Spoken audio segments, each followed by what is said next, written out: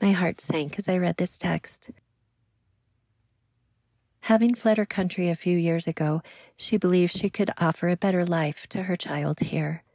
But she was in tears at so many of our visits, lonely, without many resources or hope. We communicated with the presence of an interpreter at every visit.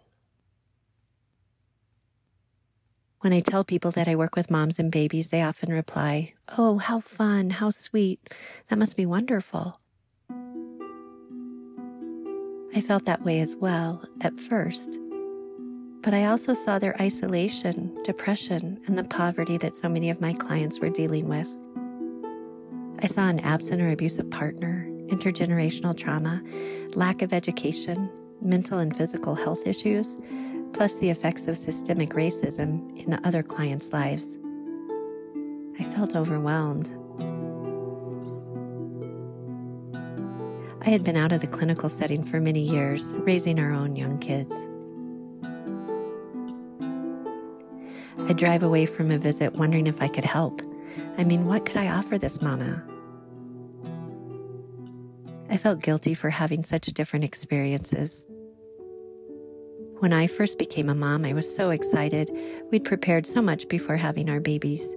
We had our first home, had been married a few years, had family and friends that supported us. We had good jobs and our health. We spent weekends working on the baby's room, setting up the crib and decorating. Yet no matter what resources I had going into motherhood, having a baby put lots of extra growing up stress on us. We felt the joy for sure, but we also felt the struggles and the unexpecteds this experience brought, so I knew that. But we had friends and counselors that listened, laughed, and cried with us. It made us feel that we weren't alone and that what we were experiencing was part of what would bond and shape us into the parents and people we wanted to be.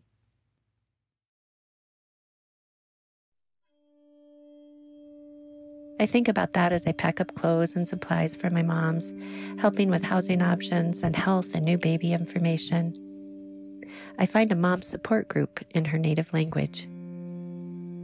This wasn't exactly what I needed in my new mom days, but she did. And she also needed me to be a consistent presence in her life. And I was. And I saw changes. Today, she's excited to see if she can continue past her third grade education. She laughs as her 1-year-old dances and shakes the maracas we made. She shared this. And she wonders if someday her daughter or she may be able to work with families settling into the U.S. like her.